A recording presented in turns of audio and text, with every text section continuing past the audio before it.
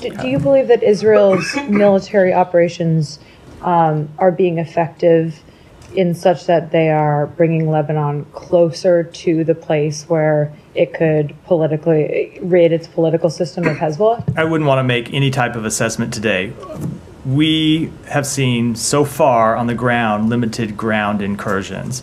But as you heard me say previous times at this podium, we are also cognizant of the long history of Israel starting with limited ground operations in Lebanon, turning those into more full-scale ground operations, turning those into occupation, something that we are very clear we're opposed to, we're against.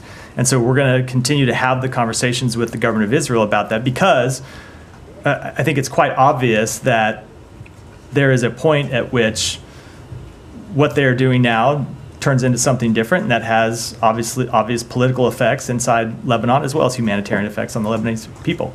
And what is the U.S. definition of limited incursions? So what we have seen to date have been limited ground incursions, which is the Israeli troops going a short distance across the border, conducting operations, not pushing deep inside Lebanon. I'm not going to offer an expansive definition other than to say, we will watch what they're doing and make assessments based on the facts on the ground. But limited refers to the amount of land that they are going into in Lebanon, not the number of troops that they are deploying. Yes, at this point, it's the amount of land. And so, that's a great question, because I think there was public reporting over the past few days that they were deploying additional troops to Lebanon. If you look at what they were doing, they were deploying additional troops to widen their operations across a longer stretch of the border, not to deepen their push inside Lebanon. And those are two obviously very different things. Just one quick question. We're seeing Israel's military operations in Gaza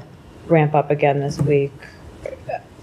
Does the U.S. support these renewed military operations in Gaza that are being conducted? We will always support their right to go after terrorist organizations, and that of course includes Hamas, and that includes Hamas in Gaza.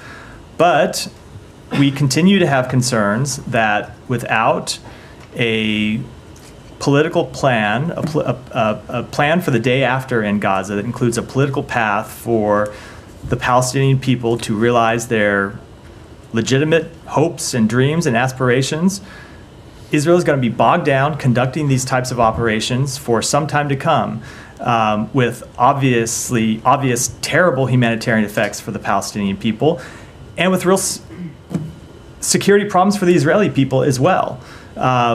We do not think a plan to just continue conducting operations in Gaza in perpetuity is one that either benefits the Palestinian people or secures Israel's long-term interests. But do you see any indication that that isn't their plan as of now? So we're in conversation with them. We would like to get back to the point of getting to a ceasefire, which would set the stages for an end to the war and would help answer this question about what the future looks like and what the day after looks like for the situation in Gaza. As I've said, over the past few weeks, Sinwar has been unwilling to engage in any meaningful way in the ceasefire talks. I think it is probably reasonable to conclude he's watching what's happening in the north. He's watching Iran's attacks against Israel, and looking and thinking maybe he's about to get what he's always wanted, which is a full-scale regional war, and that may have changed his calculation.